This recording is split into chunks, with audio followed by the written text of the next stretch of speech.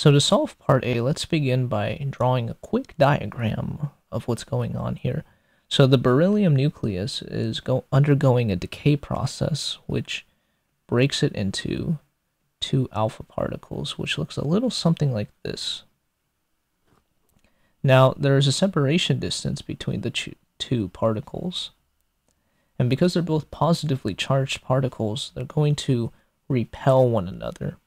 So we'll use Coulomb's law to figure out the force on the system.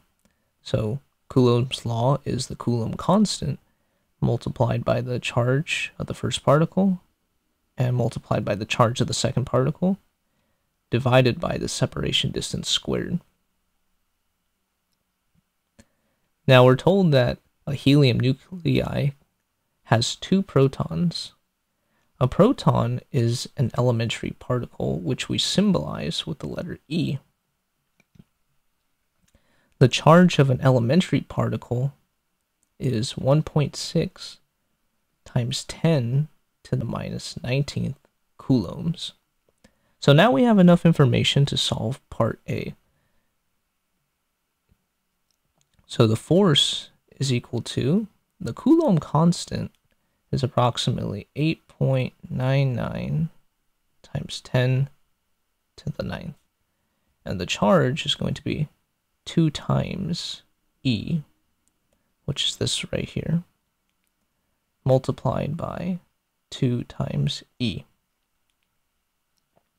Now E, just a reminder, is this charge right here.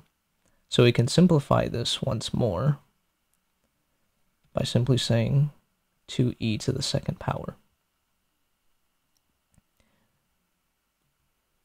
And we divide it by the separation distance, which we were given here.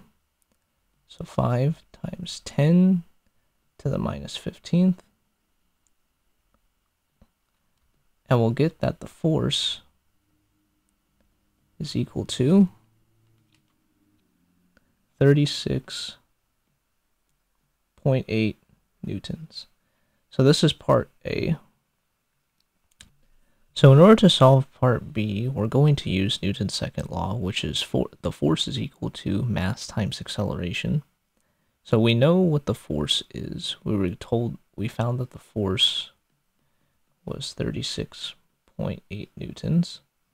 We know the mass, and we're given that the mass is 4.0026 atomic mass units. That's what this letter U stands for. It's the atomic mass unit.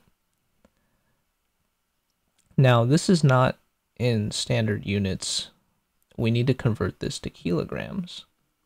So the conversion factor is this right here. So now what we're going to do is solve for A. So we divide by m, and then we get the acceleration is equal to 36.8 divided by 6.6 times 10 to the minus 27 kilograms, and this is newtons on top.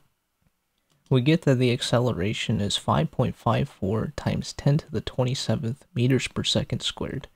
And this makes sense because these particles should be traveling extremely fast. So this number is consistent to what we would find experimentally.